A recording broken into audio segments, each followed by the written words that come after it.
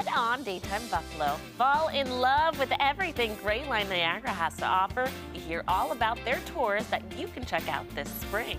And feeling crafty? Find out where you can rent tools for all of your DIY desires. It's all coming up right here on Daytime Buffalo.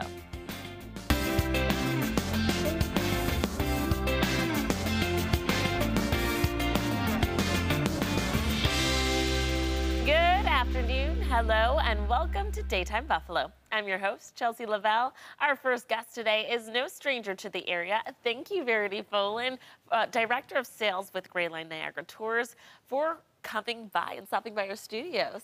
Thanks for having me today. I really appreciate it. Now, for our viewers that might not know, because we all learned this, by the way. It's crazy what the internet can teach you.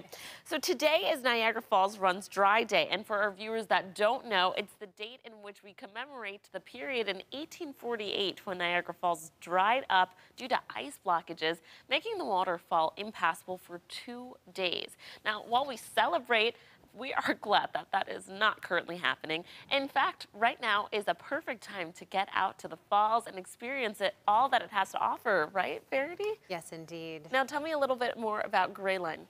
So Gray Line itself, worldwide, we are actually the largest sightseeing brand, but every single one is independently owned and operated.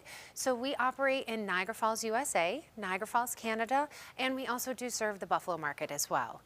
We run daily sightseeing tours, and they're run on a seasonal basis. So we offer different experiences depending upon the season, and we do offer tour experiences on both sides of the border. Nice. Now, what's going on this season? How long are the tours running for?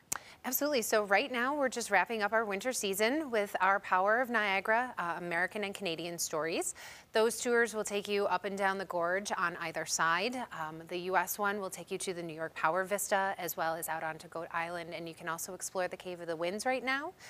They are actually in the process of putting up their decks, so right now we do just the gorge walk.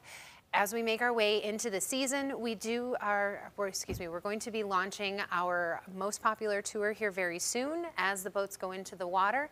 That's our Made in America tour. That one's a very classic tour. It's great to take your family on. It highlights the Maid of the Mist boat cruise, as well as the Cave of the Winds in its full glory with the decks. You get to stand at the hurricane deck, and you actually get to feel Bridal Veil Falls coming down on you. Oh my goodness, that's incredible. Really exciting.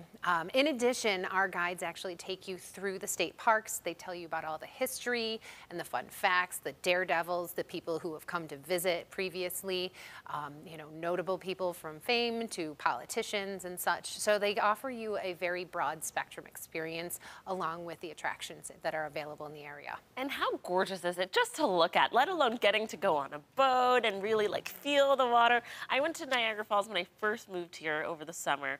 I didn't do the boat tours, but just being there and feeling the water and seeing all of the rainbows that form constantly.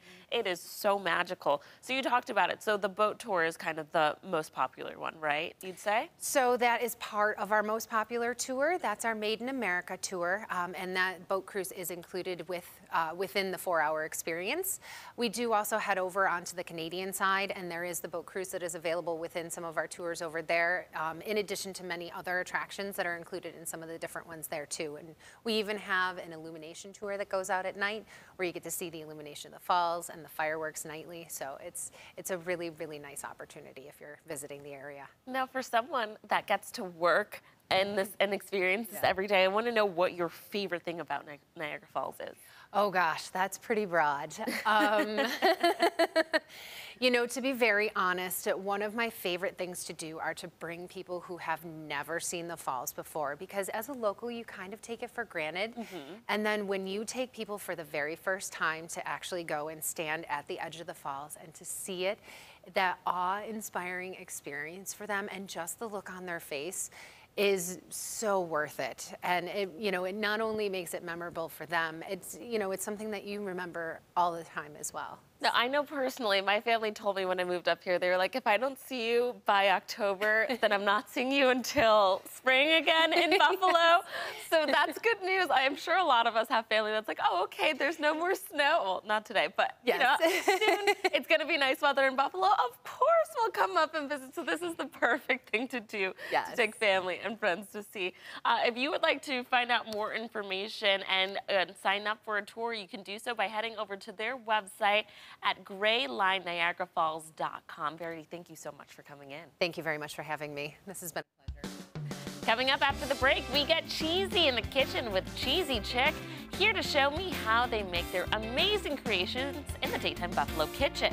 And this is not a drill. We sit down with the tool library to discuss everything that you can check out. That's all coming up right here on Daytime Buffalo.